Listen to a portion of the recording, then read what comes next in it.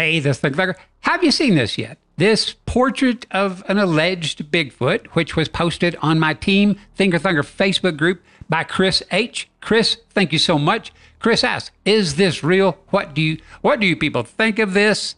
Boy, I don't know, Chris. It looks, judging by the saturation of it, like it's, like it's an older photo, like maybe from the 80s, like maybe it was done when Sears was doing their family photos. It's kind of what it looks like to me. And yet it just turned up, big mystery.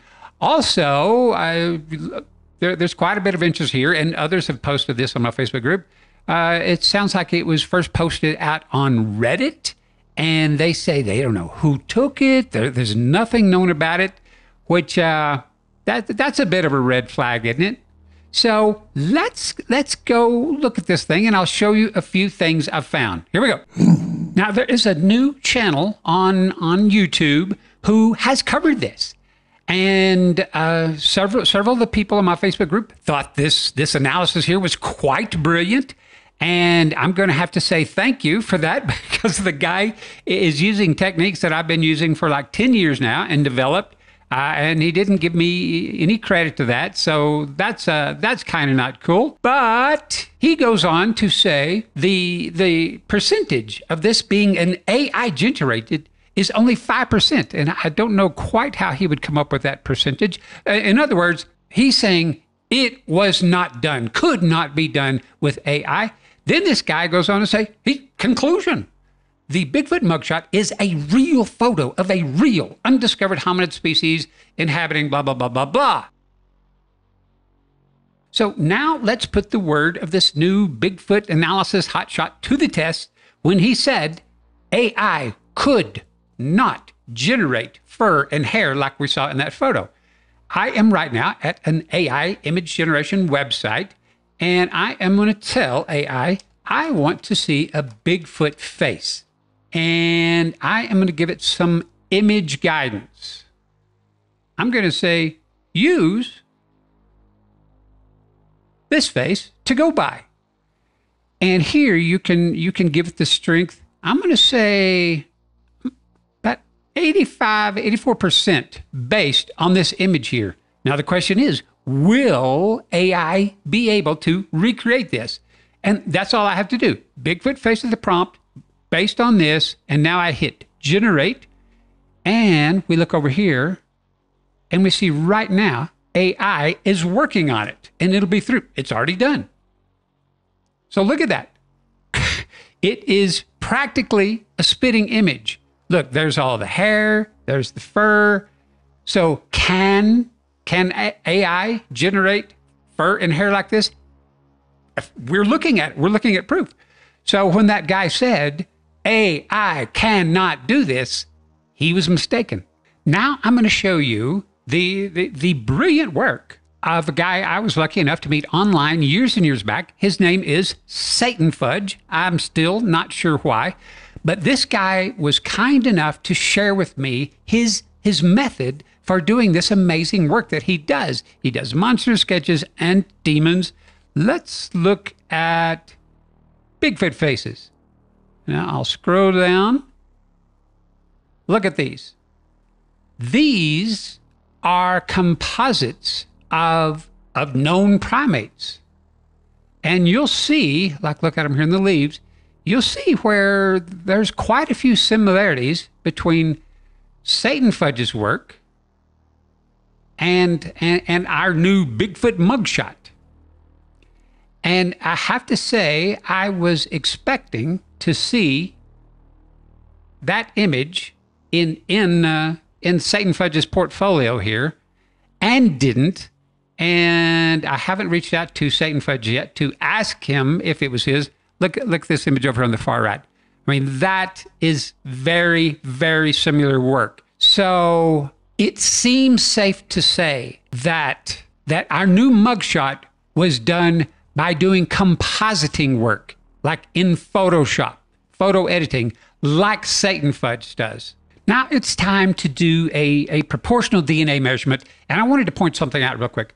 The reason I no longer do work like here, like putting two images up, scaling them to roughly the same size, and then just drawing lines straight across, see how they line up, is because it relies too much on, both faces being lined up the same way, tilted at the same angle and all that. So now I'm going to show you the preferred, the new, the right way to do this. Now I'm going to use my image-based species identification system that I nicknamed Proportional DNA, which works on bodies and faces.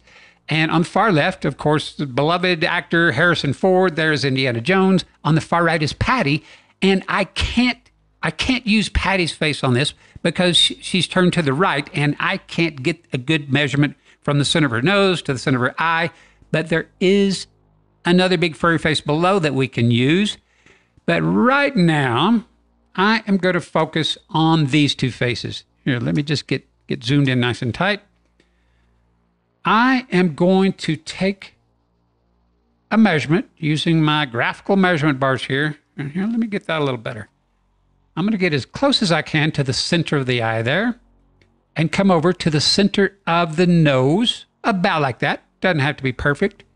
And now I'm going to go, and I call this the eye line for obvious reasons. Now I'm going to come from the eye line down to the bottom of the nose. Here, let me change that color a bit. Now, last measurement we need to take is from the bottom of the nose area down to the center of the mouth. And I'll give that a slightly different color. There. Those three measurements will give me the proportions of whatever this is, its face. And then I can compare it to Harrison and big furry faces on the right and see if it matches. Okay, time for our first comparison here is the face on the left and the face on the right scaled to the exact same size. No, I've purposely left them scaled to different sizes because, as I pointed out a minute ago, that's old school thinking. That's something I was doing a decade ago.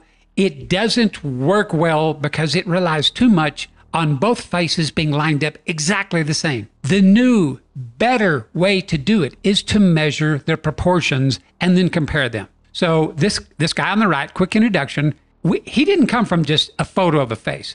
We see this thing in a video in the trees at night. It's white from head to toe, and this thing can scoot. It is fast. And I use it because it looks directly into the camera for just a split second there. And that allows me to take all three of the same face measurements. And in a second video I did of this thing, I show you that this thing's face proportions are profoundly non-human. So now let's just compare these two. I'll bring these proportions over and look. The distance from the bottom of the nose to the center of the mouth is way off. So I'm going to grab all three measurement bars. And that is the beauty of proportions. I can scale them down as small as a postage stamp or up to the size of a building, and proportions stay the same. So now all I have to do is get to the bottom of the nose there, center of the mouth, about like that. There, we have one of the three measurement bars lined up. But look at the nose bar. It is like way too long now. By what? About 25%? And look at the eye measurement bar. It's up on its forehead. So here, let me try to get the eye line lined up. It's got to go from the center of the nose, right there. Maybe a little smaller. There. It goes from the center of the face to the center of the eye. So that's lined up. But look at the nose line. It now comes down to the top of the lips, and the lip line here comes down to the chin area. So there is no way to scale these three measurement bars measured from the face on the left so that they would ever line up with the face on the right. Unless, of course, I started cheating and doing things like that. But that is not what I did. I scale them all the exact same amount. So, bottom line, whatever this thing is on the left, it is profoundly not the same species as this guy on the right. And by the way, the white face on the right, I have measured and compared the distance, the length of its nose, and the jaw-dropping distance from the bottom of its nose to the center of its mouth, and it lines up with the Patterson. Bigfoot. So 2 out of 3 there, and only 1 out of 3 with the face on the left. Okay, final comparison here. Did the alleged Bigfoot in the center have the same face proportions as the white forest giant? Not at all. And you can see again how profoundly different they are. So now we're going to compare them with the face of all of mankind. Harrison Ford's face here represents the face proportions of all of mankind. Mine, yours, every normal, typical adult human on this planet, male or female, has the same 3 face proportions. So what I'm going to do to see if this thing in the center there is a human or has human face proportions, just going to pull these over and see how they compare. Let's see. The eye line from the center of the eye to the center of the face. Does it line up? Check. From the eye line down to the bottom of the nose, does that measurement bar line up? Check. Last one, does from the bottom of the nose line up to the center of the mouth? And I would say all but 100% check. So based on these 3 simple face proportion measurements, and also based on the fact that I've been studying and painting portraits and sketching faces since I was a child. So, but don't take my word for it. Just take the word of these 3 measurements bars, which prove that this face on the right 100% has human face proportions. And to further prove the point that the face on the left, the human face on the left, and the face on the right have the exact same proportions, I am going to do a simple overlay and start fading out. And you'll see here in a second, look, you can see Harrison Ford's eyes underneath. They are lined up on the same line and they are spaced at the same distance. Look at the nose. The noses are the same length and the mouths line up,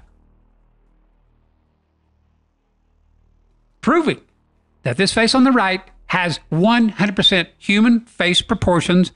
And now let's do this to quickly show you that all humans, no matter what ethnicity, all normal, typical adult humans share the same face proportions. Here's another beloved actor, Don Cheadle.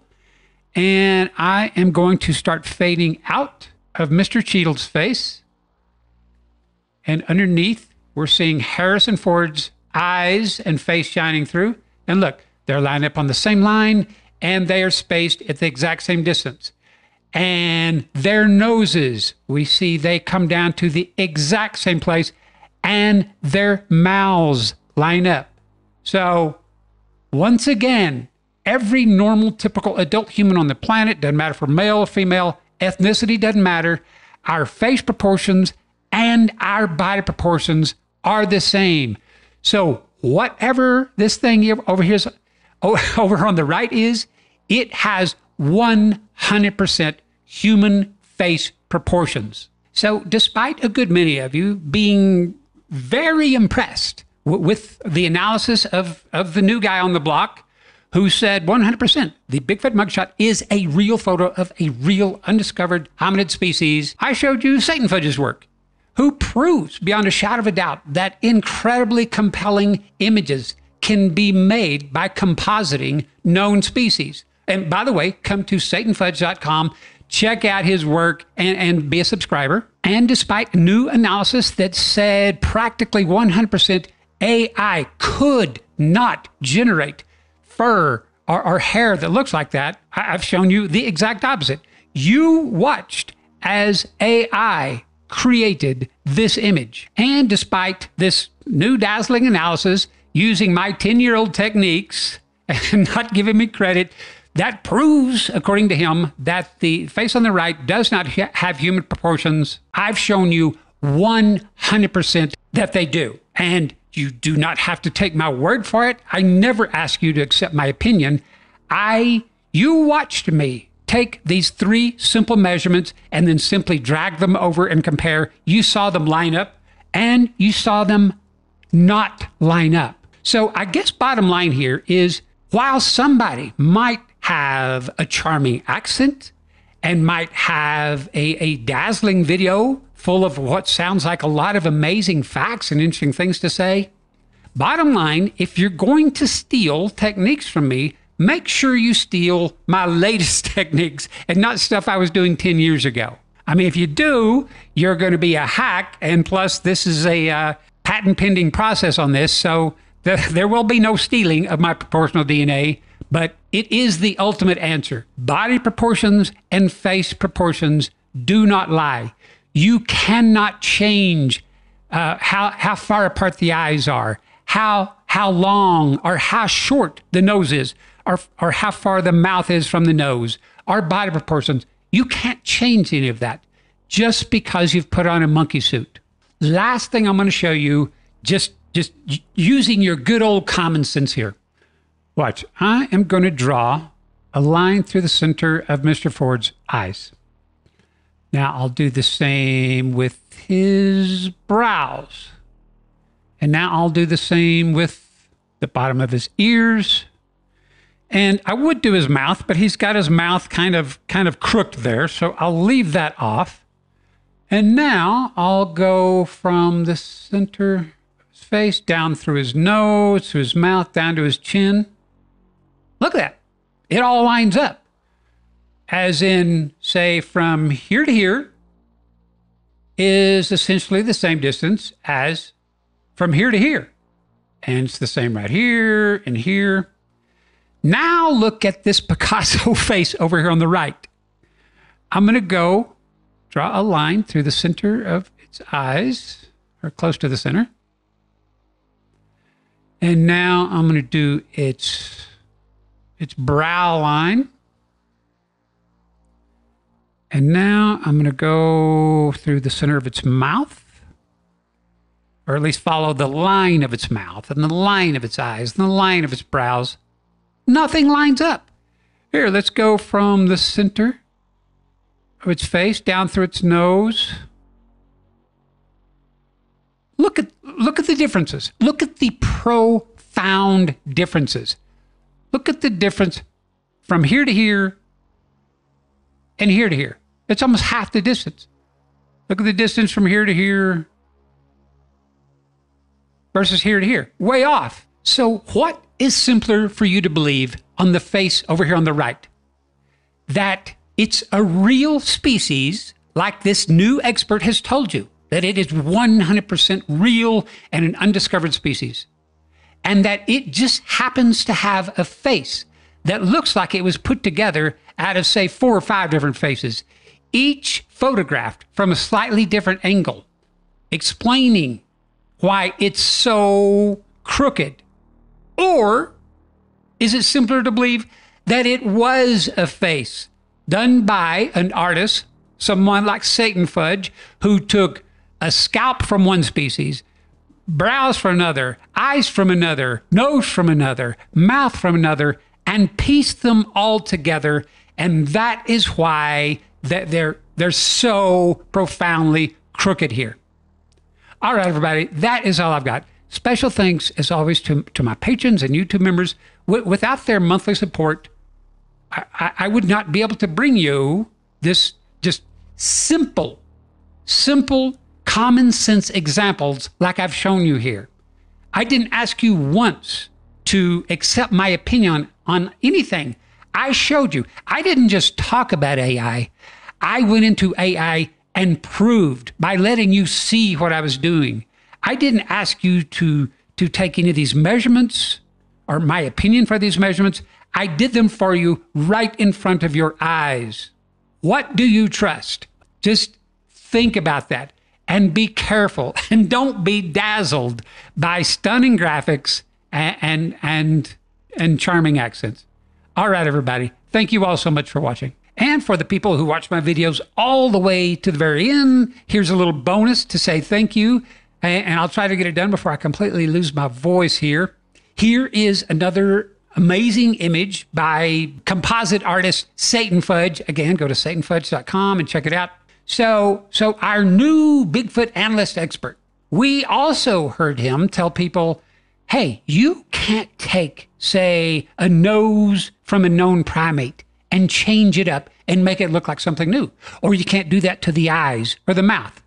And yet again, this poor guy is 100% wrong. Let me just zoom in on an eye here. Here, I'll make my brush smaller.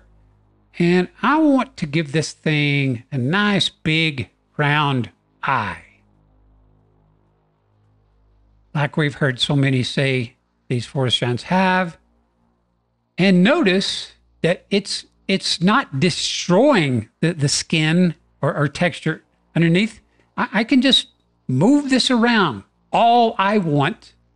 And this is all really older technology.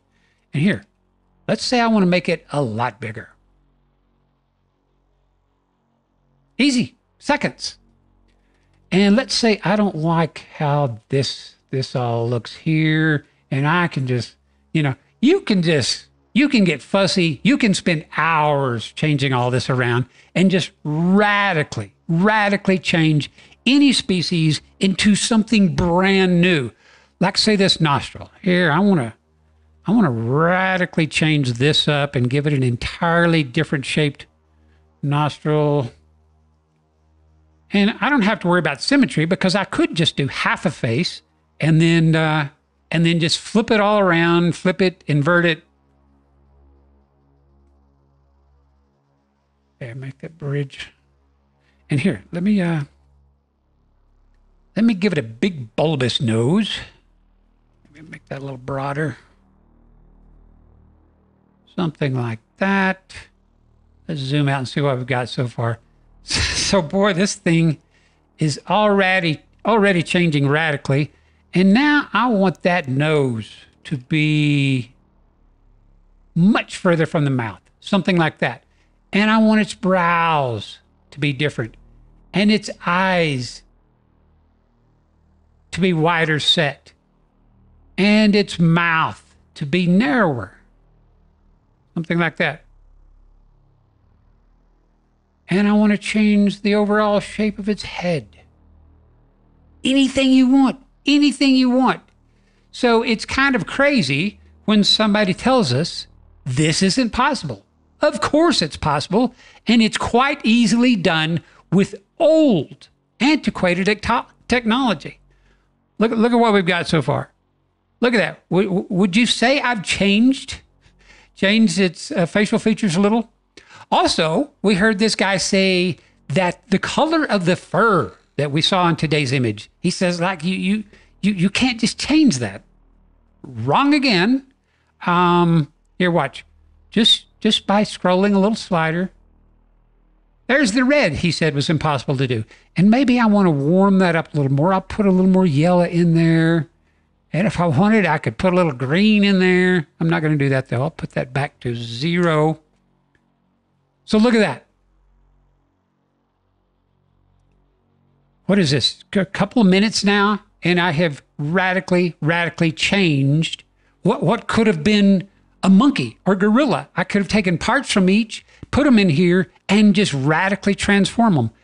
And now let's say I want to take some of this fur or hair down here, and I want to start filling it in up here. Something like that. And I'll take some of this down here. I'll give it a mustache. Now I want to quickly copy this eye. And now I'm going to take it over here. Flip it.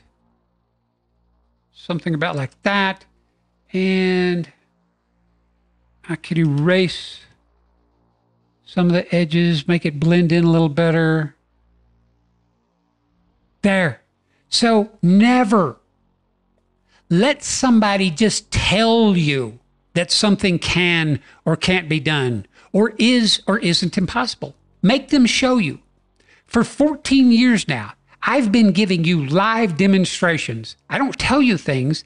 I don't expect you to accept my opinion. I show you and let you decide for yourself. So yeah, I get it. It might be nice when somebody comes along and they've got a cool new accent and they're telling you all these amazing things. Make them show you. Make them prove it. I've now shown you that everything this new expert told you is now wrong. All right, everybody. Thank you so much for watching.